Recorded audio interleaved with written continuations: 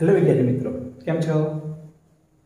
ચાલો આજે આપણે ક્રોસ આલ્ડોલ સંઘનન લાસ્ટ વિડિયો લેશનમાં આપણે આલ્ડોલ સંઘનન શીખી ગયેલા. આજે ક્રોસ આલ્ડોલ સંઘનન શીખવાના. ચલો આ શીખતા પહેલા આપણે થોડીક આલ્ડોલ સંઘનનની એક પ્રક્રિયા યાદ કરી લઈએ, કારણ કે એનો ઉપયોગ આજે આપણે કરવાના છે.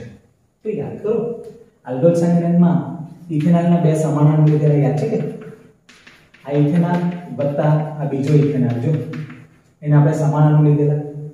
મંદ આલ્કાલી ઉદ્દીપકની હાજરીમાં પ્રક્રિયા કરેલી યાદ છે કે મંદ NaOH ની હાજરીમાં. તો આ સમૂહની બાજુવાળો આલ્ફા કાર્બન ને આ સમૂહની બાજુવાળો આલ્ફા કાર્બન, મેં તમને કહ્યું આ કાર્બોનિલનો કાર્બન બીજાના આલ્ફા કાર્બન સાથે જોડાય તો યાદ છે આ CH3 આ CH હાથે લઈ લો. હવે આ જોડીએ એટલે આમાંથી હાઇડ્રોજન શું થાય? વિસ્થાપન. અહીંના પાઈ બંધ તૂટી જાય, યાદ છે ને?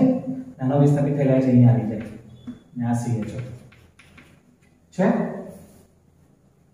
તો આ રીતે પ્રક્રિયા આપણે કરી લઈને આ બનેલો આલ્ફા હાઇડ્રોક્સી આલ્ડીહાઇડ અથવા તો એને આપણે નામ આપેલું આલ્ડોલ. તો તમે અહીં જોઈ આ બીટા હાઇડ્રોક્સી આલ્ડીહાઇડ, સોરી, ને આલ્ડોલ. હવે અહીંયા આપણે જોઈ શકીએ છીએ. હવે આપણે ડાયરેક્ટ યાદ રાખવાનું છે. ડાયરેક્ટ કેવી રીતે લખવાનું ભાઈ? બરાબર. તો આપણને ખબર આ કોણ છે? CH3CH. તો આપણે ડાયરેક્ટ લખવું હોય ને તો તમને એક ટેકનિક આપી દઉં, કારણ કે આપણે હવે ડાયરેક્ટ લખીશું, ડાયરેક્ટ એનો ઉપયોગ કરીશું. બરાબર. તો આ પહેલાનો સમૂહનો કાર્બન બીજાના આલ્ફા કાર્બન સાથે જોડાય. હવે આને ભૂલી જાઓ, આને ભૂલી જાઓ, બંને CH3CH જ છે. તો પહેલાના સમૂહનો કાર્બન બીજાના આલ્ફા કાર્બન સાથે જોડાય. તો આ CH નું રૂપાંતર શેમાં થાય? જો CHOH માં થાય. આ યાદ રાખવા માટે છે, યાદ રાખવાની ટેકનિક છે. એટલે પહેલાના સમૂહનો કાર્બન બીજાના આલ્ફા કાર્બન સાથે જોડાય તો CH નું રૂપાંતર CHOH માં કરવાનું અને આમાંથી એક હાઇડ્રોજનનું વિસ્થાપન કરવાનું CH2CHO. તો શું થાય કે લખવામાં પણ ઝડપ આવશે. આપણે ખરી પ્રોસેસ, ખરી પદ્ધતિ શું છે તે આપણને ખબર છે, પણ યાદ રાખવા માટે યાદ રાખીશું CH3 પહેલાના સમૂહનો કાર્બન બીજાના આલ્ફા કાર્બન સાથે જોડાય તો CH નું રૂપાંતર આ CHOH માં થાય, આમાંથી એક હાઇડ્રોજન વિસ્થાપિત થઈને CHO બને. તો આ આપણે યાદ રાખીશું. ઓકે, આટલી વસ્તુ ધ્યાનમાં રાખવાની છે. ધ્યાનમાં રહેશે. ફરીથી પહેલાના સમૂહનો કાર્બન બીજાના આલ્ફા કાર્બન સાથે જોડાય અને આ CH નું રૂપાંતર CHOH માં કરીશું. અહીંયાથી હાઇડ્રોજન વિસ્થાપિત થાય છે CH2CH. ઓકે, ચાલો તો આવીએ ક્રોસ આલ્ડોલ સંઘનન પર. હવે ક્રોસ આલ્ડોલ સંઘનન તો બે જુદા જુદા આલ્ડીહાઇડ સંયોજનો અથવા બે જુદા જુદા કીટોન સંયોજનો વચ્ચે જે આલ્ડોલ સંઘનન થાય તેને ક્રોસ આલ્ડોલ સંઘનન કહેવાય. એમાં સમાનતામાં જુદા જુદા છે, એટલે ફરીથી બે જુદા જુદા આલ્ડીહાઇડ સંયોજનો અથવા બે જુદા જુદા કીટોન સંયોજનો વચ્ચે જે આલ્ડોલ સંઘનનની પ્રક્રિયા થાય તો એને ક્રોસ આલ્ડોલ સંઘનન કહેવાય. અને ખાસ ધ્યાનમાં રાખજો, આલ્ફા હાઇડ્રોજન હોય ને એવા આલ્ડીહાઇડ કે કીટોન જો લેવામાં આવે ને, જુદી જુદી 4 નિપજોનું મિશ્રણ મળે એટલે આલ્ફા હાઇડ્રોજન હોય તો અહીંયા જુદી જુદી 4 નિપજોનું મિશ્રણ મળશે. તો ચાલો એવી એક પ્રક્રિયા તમને બતાવો ક્રોસ આલ્ડોલ સંઘનનની. તો બે આલ્ડીહાઇડ લઈએ, પણ આલ્ફા હાઇડ્રોજન ધરાવતા અને 4 નિપજોનું મિશ્રણ મળશે. જો તો પહેલો આલ્ડીહાઇડ તરીકે મેં લીધો CH3CH. જો અને સમૂહની બાજુ આલ્ફા 3 હાઇડ્રોજન છે, આનું નામ ઇથેનોલ અથવા એસિટાલ્ડીહાઇડ. અને બીજો લાવો આલ્ફા હાઇડ્રોજન ધરાવતો બીજો આલ્ડીહાઇડ. જો સમૂહની બાજુ આલ્ફા 2 આલ્ફા હાઇડ્રોજન છે, એનું નામ પ્રોપેનોલ. તો એક ઇથેનોલ લીધો અને બીજો પ્રોપેનોલ લીધો. તો ચાલો એની વચ્ચે જુદા જુદા આલ્ડીહાઇડ છે, એની વચ્ચે ક્રોસ આલ્ડોલ સંઘનન થાય. ચલો પહેલા આપણને ખબર જ છે મંદ બેઝ ઉદ્દીપકની હાજરીમાં પ્રક્રિયા કરીએ એટલે કે મંદ NaOH. ચલો શું થાય? તો જુદી જુદી 4 નિપજોનું મિશ્રણ મળે. આપણે વાત કરી તો હવે જુદી જુદી 4 નિપજો બને કેવી રીતે એ તમને ખાસ ટેકનિક સમજવા જેવી છે. તો પહેલી નિપજ બનશે, હું અહીંયા નીચે લખીશ. પહેલી નિપજ બનશે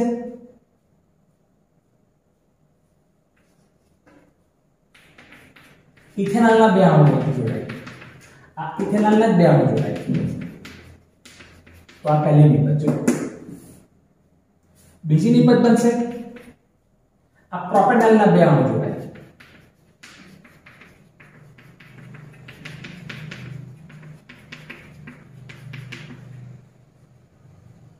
અને આ ઇથેનોલના જ બે અણુ પ્રોપેનોલના જ બે અણુ જોડાય જે આ નિપજ મળે તેને સ્વયં આલ્કોહોલ નિપજ કહેવાય અથવા સારી આલ્કોહોલ નિપજ કહેવાય. ચલો ત્રીજી નિપજ ઇથેનોલ પહેલો અને પ્રોપેનોલ બીજો આ રીતે જોડાય તો ઇથેનોલ પહેલો અને પ્રોપેનોલ બીજો. અને ચોથી નિપજ પ્રોપેનોલ પહેલો હોય ને ઇથેનોલ બીજો હોય. જો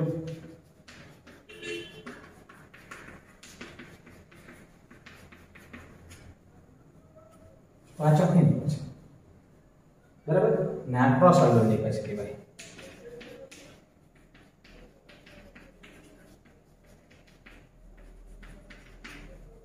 ફરીથી ચાર નિપજ કેવી રીતે મને પાછું એકવાર રિપીટ કરું. ઇથેનોલના જ બે અણુ જોડાય. બીજી નિપજ આ પ્રોપેનોલના જ બે અણુ જોડાય અને આ બંને નિપજને સ્વયં આલ્કોહોલ અથવા સાદી આલ્કોહોલ નિપજ કહેવાય.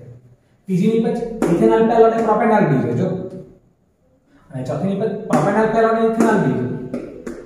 તો આ રીતે ચાર નિપજ. ઓકે ચલો જોઈએ. તો પહેલા ઇથેનોલના બે અણુ જોડાય. તો પહેલા આલ્ફા કાર્બન સમૂહની બાજુવાળો આલ્ફા સમૂહની બાજુવાળો આલ્ફા.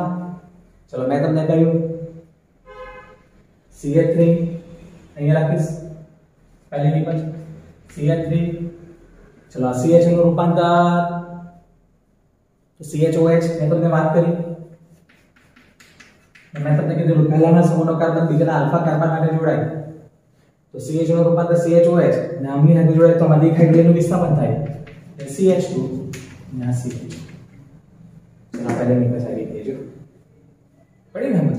CH3 પહેલાના સમૂહનો કાર્બન બીજાના આલ્ફા કાર્બન સાથે જોડાય ને CH નું રૂપાંતર CHOH. જો આપણે આલ્ફા હાઇડ્રોજન ગયો એટલે CH2 CHO પહેલી નિપજ. ચલો બીજી નિપજ તો આ આલ્ફા કાર્બન સમૂહની બાજુવાળો અને આ સમૂહની બાજુવાળો આલ્ફા કાર્બન ને સમૂહનો કાર્બન આલ્ફા કાર્બન સાથે જોડાય. આટલું ધ્યાનમાં રાખવાનું બરાબર.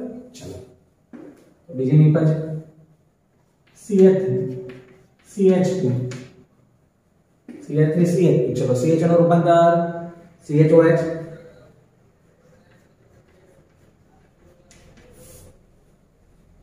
ચલો હવે આ આની સાથે જોડીએ. આ વચ્ચે છે એ પછી વાત કરીએ. ચલો આને આની સાથે જોડી પેલા તો આમાં દેખાઈ ગયેલું શું તમારું વિસ્થાપન એટલે CH2 ની જગ્યાએ આવશે CH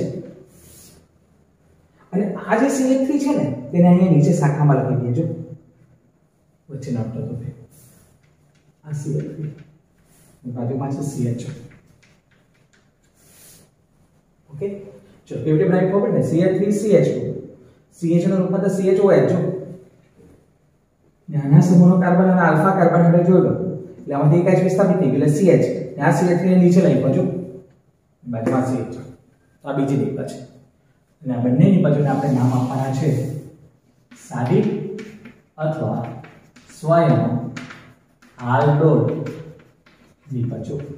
નામ પછી આપીશું. ચલો ત્રીજી નિપજ. ત્રીજી નિપજ એટલે ઇથેનોલ પહેલો પ્રોપેનોલ બીજો. તો સમૂહની બાજુવાળો આલ્ફા ને આ સમૂહની બાજુવાળો આલ્ફા. ચલો આના સમૂહનો કાર્બન અને આલ્ફા કાર્બન સાથે જોડાય. યાદ રાખવાનું પહેલાના સમૂહનો કાર્બન બીજાના આલ્ફા કાર્બન સાથે જોડાય. ચલો CH3 બોલો CH નું રૂપાંતર CHOH. ચલો આના આલ્ફા કાર્બન સાથે જોડે આની સાથે જોડે આમાંથી એક વિસ્થાપિત થવાનો CH. ચલો આ વચ્ચે નહોતો તો નીચે ઉતારી પાડી લે આ CH3 ને આ CH. ઓકે પાછું એકવાર CH3 આનું રૂપાંતર CHOH. ચલો આને આલ્ફા કાર્બન સાથે જોડે અહીંયા એચ ગયો એટલે CH ને આને નીચે લઈ કરે CH3. જો અહીંયા CH બરાબર. ચલો ચોથી નિપજ તો પહેલા પ્રોપેનોલ અને બીજો ઇથેનોલ. તો સમૂહની બાજુવાળો આલ્ફા ને આ સમૂહની બાજુવાળો આલ્ફા. ચલો પહેલાના સમૂહનો કાર્બન બીજાના આલ્ફા કાર્બન સાથે જોડાય. ઓકે ચલો CH3 CH2 ચલો CH નું રૂપાંતર CHOH. ચલો આની સાથે જોડેલા આમાંથી એક હાઇડ્રોજનનું વિસ્થાપન થઈ જવાનું CH2 અને CH. બરાબર. પછી એકવાર CH3 CH2 CH નું રૂપાંતર CHOH અને અંદર એક હાઇડ્રોજન વિસ્થાપિત કરે CH અને CH જો અને આ બંનેની પાછળનું નામ આપીશું ક્રોસ આલ્ડોલની પાછળ.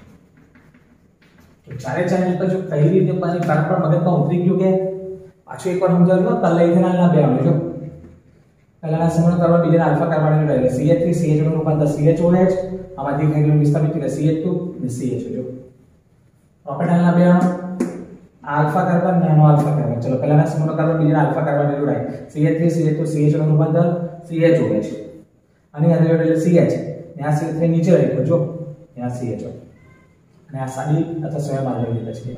ચલો ઇથેનોલ પહેલા પ્રોપેનોલ બીજો જો આલ્ફા કાર્બન તો CH3 CH નું રૂપાંતર CHOH અને આલ્ફા તો જોડો અને આલ્ફા જોડો તો એક જ વિસ્થાપિત કરે CH અને નીચે થઈ ગયો CH3 અને CHO જો અને ચોથું પ્રોપેનોલ પહેલા ઇથેનોલ બીજો અને બાજુ આલ્ફા અને બાજુ આલ્ફા. ચલો CH3 CH2 અને આલ્ફા જોડીએ તો CH નું રૂપાંતર CHOH જો આમાંથી એક જ વિસ્થાપિત કરે CH અને આ CHO જો તો આ ક્રોસ આલ્ડોલ ની બાજુ બની. ઓકે ચાલો હવે આપણને ખબર કે આપણે યાદ કરો કે આ જે આલ્ડોલ અથવા આલ્ડોલ નિપજ છે બને કે તરત પાણીનો અણુ ઘુમાવે ગરમ કરીએ એટલે તો એ બીજું સ્ટેપ સાથે જ કરીશું આપણે ટેક્સ્ટબુક પ્રમાણે બરાબર. એટલે બીજું સ્ટેપ છે ગરમ કરવામાં આવે જો જેવું ગરમ કરો એટલે પાણીનો અણુ ઘુમાવે આપણે બધાને ખબર બરાબર. હું હવે આ કાઢી નાખું છું. ચાર નિપજ કેવી મળી તમને ખબર પડી ગઈ. હવે આપણે પાણીનો અણુ ઘુમાવવા માટે આલ્ફા અને બીટા આપી દીધા બધામાં. ચલો આ સમૂહની બાજુ વાળો આલ્ફા આલ્ફાની બાજુ વાળો બીટા સમૂહની બાજુ વાળો આલ્ફા અને આલ્ફાની બાજુ વાળો બીટા સમૂહની બાજુ વાળો આલ્ફા અને આલ્ફાની બાજુ વાળો બીટા આલ્ફા બીટા. ચલો હવે પાણી ઘુમાવે તો આલ્ફા ઉપરથી હાઇડ્રોજન કાઢીશું અને બીટા ઉપરથી OH કાઢીશું. શું યાદ કરશો? આલ્ફા ઉપરથી હાઇડ્રોજન અને બીટા ઉપરથી OH. ચલો જો તો અહીંયા આલ્ફા ઉપરથી H ગયો અને બીટા ઉપરથી OH ગયો અને આલ્ફા અને બીટાની વચ્ચે દ્વિબંધ છે ને સેમ આલ્ફા ઉપરથી H ગયો બીટા ઉપરથી OH ગયો અને આલ્ફા અને બીટાની વચ્ચે દ્વિબંધ જો આલ્ફા અને બીટાની વચ્ચે દ્વિબંધ સેમ આલ્ફા ઉપરથી H ગયો બીટા ઉપરથી OH ગયો અને આલ્ફા અને બીટાની વચ્ચે દ્વિબંધ જોઈ શકો છો. સેમ આલ્ફા ઉપરથી H બીટા ઉપરથી OH આલ્ફા અને બીટાની વચ્ચે દ્વિબંધ. ચલો તો આ બધી રીત આપણે આપી દઈએ બરાબર છે. ચલો હવે એના નામ આપી દઈએ આપણે. ચલો આનો નામ તો નંબર નથી આપીશું પાછળથી બરાબર 1 2 3 4 એટલે CH નો અભિન્નતા બધા દ્વિબંધ કરતા. ચલો હવે પ્રત્યે આલ ને પ્રત્યે ઇન ઇન વાળો કરો લખાય 4 એટલે બ્યુટ 2 ઇન 1 આર પણ 1 ની લખો તો ઇના એટલે નામ થાય બ્યુટ ટુ ઇના. ચલો CH અને ડબલ બોન્ડ ને CH તો CH નો અભિન્નતા બધા નંબર પાછળથી 1 2 3 4 ને 5. ચલો પહેલા પૂર્વ પારો 2 મિથાઇલ દ્વિબંધ ને આલ્ડીહાઇડમાં દ્વિબંધ પહેલો લખાય આલ્કીન 5 એટલે પેન્ટ 2 ઇન 1 આર પણ 1 ની લખો તો ઇનાલ. ચલો આની વાત કરીએ તો નંબર CH નો ઘનતા કમ એટલે પાછળથી આપીશું.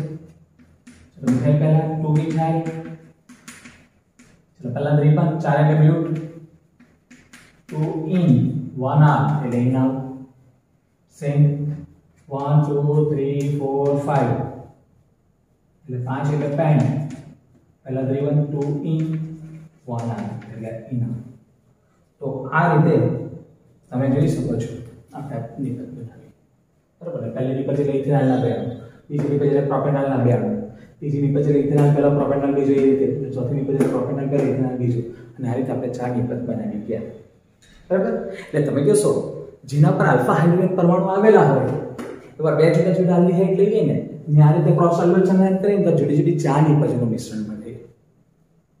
તો હવે એવી પ્રક્રિયા લઈએ જેમાં એકના ઉપર આલ્ફા હાઇડ્રોજન હોય એવો કાર્બન લઈએ એવો આલ્ડીહાઇડ કે કેટોન લઈએ અને એકની ઉપર આલ્ફા હાઇડ્રોજન ન હોય તો એની પછી જો ક્રોસ આલ્ડોલ સંયોજન થાય ને તો એક જ નિપજ મળે ને એનું ઔદ્યોગિક મહત્વ પણ વધારે આના કરતા બરાબર. તો ચાલો એવી પ્રક્રિયા જોઈએ આગળ.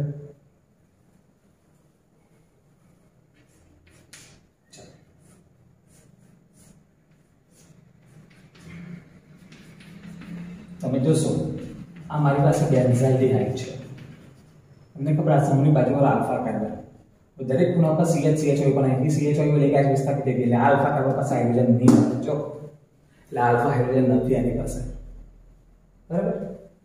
અને હવે એવો લઈએ કે જેની પાસે આલ્ફા હાઇડ્રોજન છે,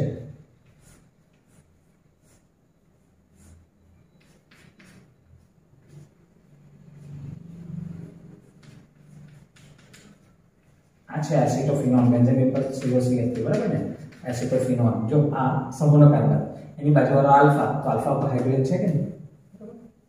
ચલો આની પછી આપણે ક્રોસ આલ્ડોલ સંયોજન કરીએ. ચલો પહેલા મંદ આલ્કલીની હાઇડ્રોજન પ્રક્રિયા કરીએ. એક પાસે આલ્ફા હાઇડ્રોજન છે, એક પાસે નથી, એટલે એક જ મળશે. ચલો સેમ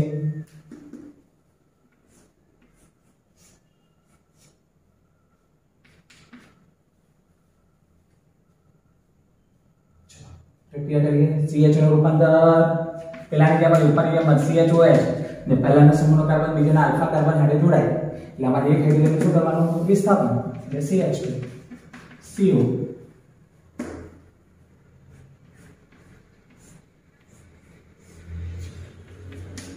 પાણી બતાવી જો છે શું કહે, પહેલાના સમૂહનો કાર્બન બીજાના આલ્ફા કાર્બન હાથે જોડાય તો CH નું રૂપાંતર CH હોય છે, એની અંદર જોડે એટલે આમાં એક હાઇડ્રોજનનું વિસ્થાપન થયું. બીજું સ્ટેપ એટલે ગરમ કરો એટલે પાણી દૂર થાય, બરાબર. એને 283 કેલ્વિન તાપમાને આપણે ગરમ કરીએ એટલે પાણીનો અણુ દૂર થાય. તો તૈયાર રહે તો લખવાનું તો ચાલશે. ચલો હવે આપણે ખબર આ સમૂહની બાજુવાળો આલ્ફા ને આલ્ફાની બાજુવાળો બીટા આપણે જોઈએ ઉપર આલ્ફા ઉપરથી H કાઢીએ, બીટા ઉપરથી OH કાઢો, આલ્ફા અને બીટાની વચ્ચે દ્વિબંધ બતાવી દો એટલે આપણે નિપાજ આવી ગઈ, જોઈ શકો છો. બહુ સિમ્પલ પ્રક્રિયા આવડી જ જાય, બરાબર છે. ચલો જોઈ લો, નામ જોઈ ગયા. ચલો નામ શું થશે, તમે અહીંયા જોશો આ બે ફિનાઇલ સમૂહ છે પૂર્વકવાળા, આ કીટોન એનો અગ્નિતા પણ વધારે 1 2 3. ચલો પહેલા પૂર્વકવાળા લખીએ 1 3 ડાયફિનાઇલ, 3 એટલે પ્રોપ, 2 in 1 on અથવા ઇનોન લખો તો આપણને ચાલે, બરાબર. તો આ રીતે પ્રક્રિયા કરી શકો છો તમે. તો પડી ગઈ, તો આ થઈ ગઈ પ્રક્રિયા. બીજી એક પ્રક્રિયા છે તમને બુકમાં નથી આપેલી, છતાં પણ મેં તમને બતાવું કામ લાગશે, બરાબર. જેની પાસે આલ્ફા હાઇડ્રોજન ન હોય એવો આલ્ડીહાઇડ પ્રક્રિયા છે, ઉપર આપેલો છે બેન્ઝાલ્ડિહાઇડ છે.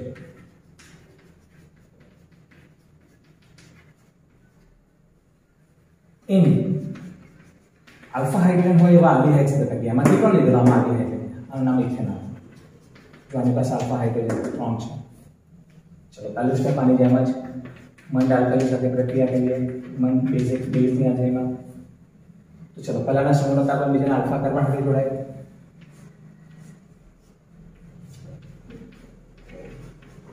તો ચલો CH નું રૂપાંતર CHOH. ચલો આનાથી આ એક હાઇડ્રોજન શું થવાનું, વિસ્થાપન, CH2CH, બરાબર. ચલો હવે CH નું રૂપાંતર CH હોય છે, આમાંથી એક હાઇડ્રોજન વિસ્થાપન એટલે CH2CH. તો આ એક નિપજ બને. ચલો હવે બીજું સ્ટેપ એટલે આપણને શું કરે, એને ગરમ કરો એટલે પાણીનો અણુ દૂર થાય. તો આ સમૂહની બાજુવાળો આલ્ફા અને આલ્ફાની બાજુવાળો બીટા. ચલો બોલો હવે ખબર પડી ગઈ ને, આલ્ફા ઉપર કોણ જાય H, બીટા ઉપર કોણ જાય OH, ને આલ્ફા અને બીટાની વચ્ચે કોણ આવે, દ્વિબંધ. જો અને આ જે નિપજ બની ને તે સિન્નામાલ્ડીહાઇડ આપણે આવી ગયેલું આગળ, સિન્નામાલ્ડીહાઇડ અથવા સિન્નામાલ્ડીહાઇડ છે બોલો તે આ બની ગઈ સિન્નામાલ્ડીહાઇડ. જો બરાબર. અને આ બધું તમને નેટ અથવા JEE માટે તમને કામ લાગશે, બરાબર. એટલે સિન્નામાલ્ડીહાઇડ બનાવવા છે કોઈ પ્રક્રિયામાં પૂછે તમને MCQ એટલા માટે બને. ચલો અને IUPAC નામ જોઈએ, તો IUPAC નામ માટે આલ્ડીહાઇડ ઓક્સિજન પણ વધારે, બરાબર. એટલે એનું IUPAC નામ જો આખું હોય તો આ 1 2 3 આ પહેલો પૂર્વકવાળો 3 ફિનાઇલ, 3 એટલે પ્રોપ, 2 in 1 r એટલે પ્રોપ 2 in r, બરાબર. તો આ IUPAC નામ આવે. સો 3 ફિનાઇલ prop 2 in 1 r એટલે prop 2 in r આ સિનેમલી હેડનો આઈપીએસ નામ છે તો આ તે ક્રોસ આલ્ડોલ સંયોજનની પ્રક્રિયા ફરીથી બે જુદા જુદા આલ્ડીહાઇડ સંયોજન અથવા બે જુદા જુદા કીટોન સંયોજન લો એના વચ્ચે જે આલ્ડોલ સંયોજનની પ્રક્રિયા થાય તેને કહેવાય ક્રોસ આલ્ડોલ સંયોજન ચલો જેની પાસે આલ્ફા હાઇડ્રોજન હોય એવા બે જુદા જુદા આલ્ડીહાઇડ સંયોજન લઈએ અને એની વચ્ચે જો આપણે આલ્ડોલ સંયોજન કરીએ તો જુદી જુદી 4 નિકોજનનું મિશ્રણ મળે ક્રોસ આલ્ડોલ સંયોજન કરીએ તો જુદી જુદી 4 નિકોજનનું મિશ્રણ મળે આપણે ઇથેનોલ લઈએ પ્રોપેનોલ લઈએ જો આ રીતે પ્રક્રિયા કરીએ તો આ 4 નિકોજન મળી હવે એક પાસે આલ્ફા હાઇડ્રોજન હોય એવો કાર્બોનેટ અને બીજા પાસે આલ્ફા હાઇડ્રોજન ન હોય એવો કાર્બોનેટ સંયોજન લઈએ તો એક જ નિપજનું મિશ્રણ મળે અને એનું ઔદ્યોગિક મહત્વ વધારે એવું એક લીધો બેન્ઝાલ લઈએ કે બીજો એસિડોફિનોલ અને બીજી પ્રક્રિયામાં એક બેન્ઝાલ લીધો બીજો ઇથેનોલ લીધો અહીંયા એક જ નિપજન મળી તો આખી પ્રક્રિયા તમે લખી શકો છો પરીક્ષામાં 3 થી 4 માર્કના પૂછે પ્રશ્ન પૂછે સમજાવો ક્રોસ આલ્ડોલ સંયોજન તો 3 થી 4 માર્કમાં પ્રશ્ન પૂછી શકાય તો આ તમારે ધ્યાનમાં રાખવાનું ઓકે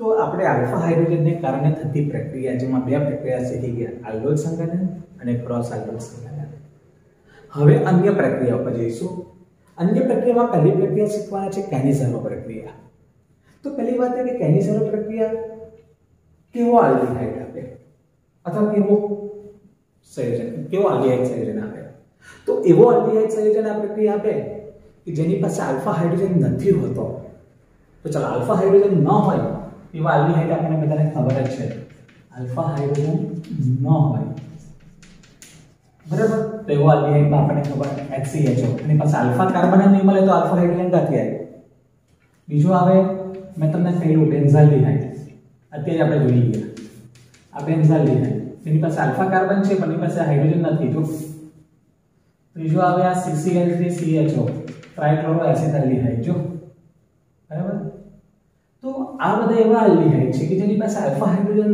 નથી તો એવા આલ્ડીહાઇડ આ કેનિઝરો પ્રક્રિયા આપે તો ચલો આલ્ફા હાઇડ્રોજન ન હોય એવા આલ્ડીહાઇડ સંયોજનના બે સમાન અણુ લઈશું ચલો મેં પેલો ફોર્માલિહાઇડ લઈ લો HCHO એવા આલ્ડીહાઇડના આ બે સમાન અણુ લીધા એને સાંદ્ર બેઝની હાજરીમાં સાંદ્ર બેઝ એટલે કે સાંદ્ર NH2 કે સાંદ્ર KOH ચાલો સાંદ્ર KOH એની હાજરીમાં ગરમ કરવામાં આવે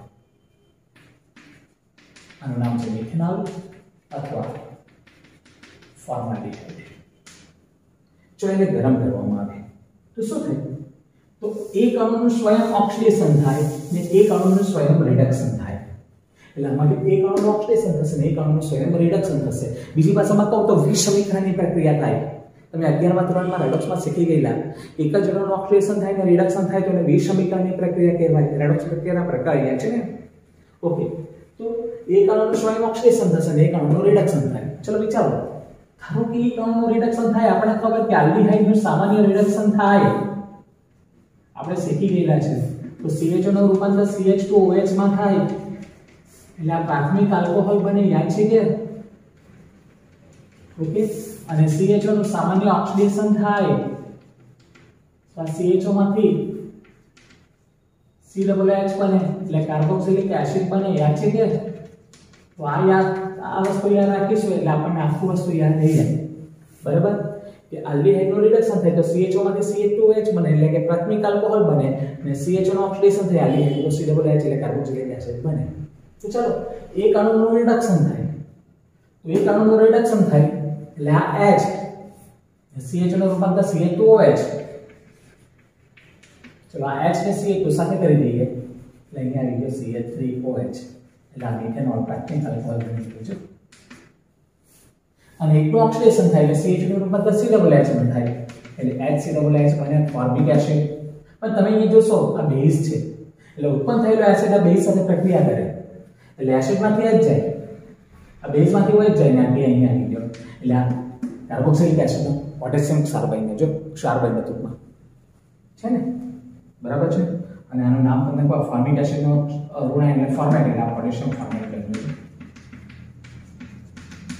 એટલે ફોર્મિક એસિડનો પોટેશિયમ ક્ષાર બન્યો પોટેશિયમ ફોર્મેટ તો ફરીથી એકવાર જેની પાસે આલ્ફા હાઇડ્રોજન ન હોય એવા આલ્ડીહાઇડના બે સમાન અણુ લઈએ અને સાંદ્ર બેઝ એટલે કે સાંદ્ર કેઓની હાજરીમાં ગરમ કરીએ તો એકનું રિડક્શન થયું એટલે અણુવર્તી પ્રાથમિક આલ્કોહોલ બન્યો છે CH નું રૂપાંતર CH2 છે CH2H અને એકનું ઓક્સિડેશન થયું બરાબર એટલે કાર્બોક્સિલિક એસિડ બને પણ એનો અહીંયા પોટેશિયમ ક્ષાર બને જો પોટેશિયમ એટલે બેઝ છે ને એટલે ક્ષાર બને અને આ પ્રક્રિયાને કહેવાય કેનિઝરો પ્રક્રિયા ચલો બીજી પ્રક્રિયા જોઈ લે વધારે ખ્યાલ આવશે ચલો આલ્ફા હાઇડ્રોજન ન હોય એવો આલ્ડીહાઇડ લઈ લઉં છું જો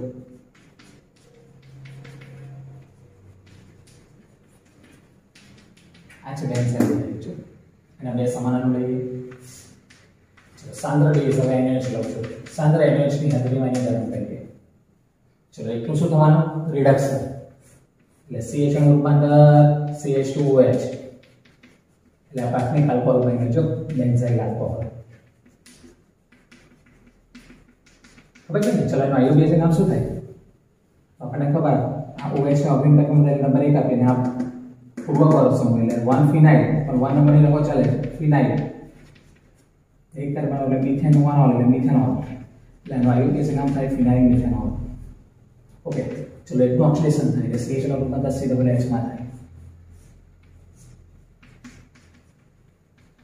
આપણને ખબર અહીંયા બેઝ છે એટલે એસિડમાંથી આ જાય ને બેઝમાંથી હોય જાય એટલે કાર્બોક્સિલિક એસિડનો ક્ષાર બન્યો છે અને બેન્ઝોઇક એસિડનો સોડિયમ ક્ષાર એટલે આ નામ સોડિયમ બેન્ઝોઇક બન્યો છે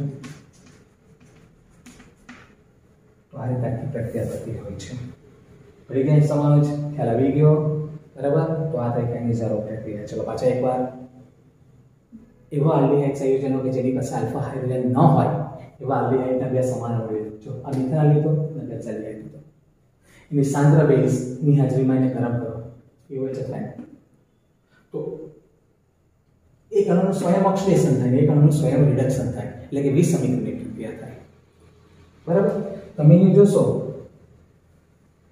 રિડક્શન થઈને અહીંયા પ્રાથમિક આલ્કોહોલ બને અને ઓક્સિડેશન થઈને કાર્બોક્સિલિક એસિડ એનો ક્ષાર બને છે એટલે અહીંયા CH નું રૂપાંતર COH માં થાય CH નું રૂપાંતર રિડક્શન થઈને CH2OH માં થાય એટલે પ્રાથમિક આલ્કોહોલ બને એ CH માંથી COH બને પણ બેઝ સાથે પ્રક્રિયા થાય ક્ષાર બની જાય છે તો આ રીતેની પ્રક્રિયા થાય અને આ પ્રક્રિયાને કહેવાય કેનિઝરો પ્રક્રિયા તો પરીક્ષામાં આ પ્રક્રિયા તમને 2 માર્કમાં પૂછે પ્રશ્ન પૂછે સમજાવો કેનિઝરો પ્રક્રિયા હવે MCQ માં પણ ખાસ પૂછે નીચેના પૈકી કયો આલ્ડીહાઇડ કેનિઝરો પ્રક્રિયા આપતો નથી અથવા કયો આપે છે આલ્ફા હાઇડ્રોજન ન હોય એ આપે આલ્ફા હાઇડ્રોજન હોય તે નહીં આપે જ્યારે આલ્ડોલ સંમેલનમાં ઊંધું આલ્ફા હાઇડ્રોજન હોય તે આલ્ડોલ સંમેલન આપે અને આલ્ફા હાઇડ્રોજન ન હોય તે આલ્ડોલ સંમેલન ન આપે એની વાત આપણે કરી જ ગયા છે ઓકે તો ખ્યાલ આવી ગયો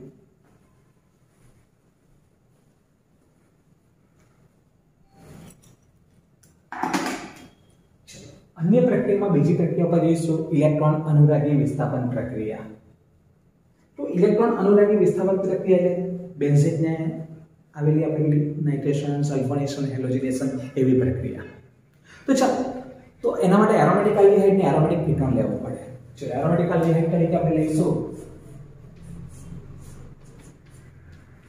આ બેન્ઝાલ્ડીહાઇડ અને એરોમેટિક કીટોન તરીકે લઈશું આપણે એસિટોફિનોન તો એરોમેટિક આલ્ડીહાઇડ ને એરોમેટિક કીટોન તમે જોશો એ પણ બનાવીમાં ઇલેક્ટ્રોન અનુરાગી વિસ્થાપન પ્રક્રિયા આપે ચલો એમાં આવેલો છે કાર્બોનિલ સમૂહ ખરો ને આપણે ખબર ઇલેક્ટ્રોન આકર્ષક સમૂહ એટલે અક્રિયાકારક સમૂહ તરીકે વર્તે બરાબર એટલે એ મેટા નિર્દેશક તરીકે વર્તે એટલે કોઈ સમૂહ આવે તો એનું વિસ્થાપન મેટા સ્થાન ઉપર થાય તો ચાલો એવી એક પ્રક્રિયા આપણે અત્યારે જોવાના છે નાઇટ્રેશન બરાબર એટલે ઇલેક્ટ્રોન અનુરાગી વિસ્થાપન પ્રક્રિયા તરીકે આપણે નાઇટ્રેશન પ્રક્રિયા શીખવાના છે તો ચાલો બેન્ઝાલ્ડીહાઇડ લઈ એની સાંદ્ર HNO3 નાઇટ્રેશનનો પ્રક્રિયા છે સાંદ્ર HNO3 અને સાંદ્ર H2SO4 અને નીચા તાપમાને એટલે 230 થી 283 કેલ્વિન તાપમાને આ પ્રક્રિયા થઈ તો આપણને ખબર નાઇટ્રેશનની કયો સમૂહ દાખલ થાય NO2 પણ આપણને ખબર આમાં આવેલો જે CHO સમૂહ છે મેટા નિર્દેશક છે આપણને ખબર કાર્બોનિલ સમૂહ એટલે જે નાઇટ્રો સમૂહ છે તે અહીંયા મેટા સ્થાન ઉપર છે એટલે આ સ્થાન ઉપર હશે અને આ બનશે મેટા નાઇટ્રો બેન્ઝાલ્ડીહાઇડ ફક્ત નાઇટ્રો બેન્ઝાલ્ડીહાઇડ જો તો એ જ રીતે હું આ એસિટોફિનોન લઉં કીટોન લઉં બરાબર એનું નાઇટ્રેશન કરું સાંદ્ર HNO3 અને સાંદ્ર H2SO4 અને નીચે તાપમાન 230 થી 283 કેલ્વિન તાપમાન સેમ NO2 આમાં આવેલો કાર્બનિક સમૂહ મેથાનિલેશન એટલે જે NO2 જશે તે મેટા ઉપર જાય અને આ બન્યું મેટા નાઇટ્રો એસિટોફેન. તો આ રીતે ઇલેક્ટ્રોન અણુની વિસ્થાપન પ્રક્રિયા થતી હોય છે. ફરીથી એકવાર એરોમેટિક આલ્ડિહાઇડ અને એરોમેટિક કીટોન એ પણ એના વલયમાં ઇલેક્ટ્રોન અણુની વિસ્થાપન પ્રક્રિયા આવે. પણ આપણને ખબર એમાં જે આ કાર્બોનિક સમૂહ છે ને ઇલેક્ટ્રોન આકર્ષક સમૂહ એટલે અક્રિયાકારક સમૂહ તરીકે વર્તે એટલે મેટા નિર્દેશક હોય. એટલે વલયમાં જે વિસ્થાપન થાય તે મેટા સ્થાન ઉપર થાય એટલે નવો આવેલો સમૂહ મેટા સ્થાન પર થાય. તો આપણે નાઇટ્રોજન કરીએ બેન્ઝાઇલ અથવા એસિટોફેનનું સાંદ્રતા સાંદ્ર એસિડ સમૂહ વડે નીચા તાપમાન એટલે 273 283 કેલ્વિન તાપમાને તો NO2 અહીંયા બંનેમાં મેટા સ્થાન પર જશે એટલે અહીંયા મેટા નાઇટ્રોબેન્ઝાઇલ બનશે અને અહીંયા મેટા નાઇટ્રો એસિટોફેન બનશે.